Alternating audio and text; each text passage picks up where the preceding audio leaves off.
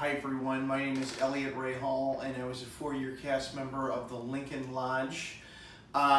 This clip that you're about to see was written when I was a very young person, and it's called Street Signs, and I believe I'm using the term poetic justice incorrectly, but people laughed anyway. Or maybe I just used it incorrectly now and have ruined the entire fucking bit.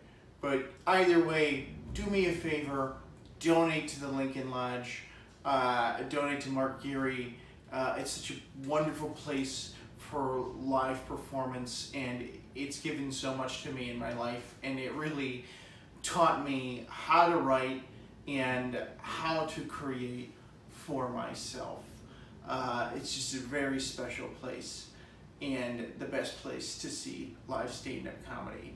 And you can check me out in October, Evil is Beautiful, and check out my one-shot from Archie Comics called Madam Satan. That's right, hail Madam Satan. Go to Lincoln Lodge. And my buddy's like, Eliot, New York is super, super dangerous. I don't think you can handle it. And I'm like, please, I'm from Lincoln Park. You can handle it.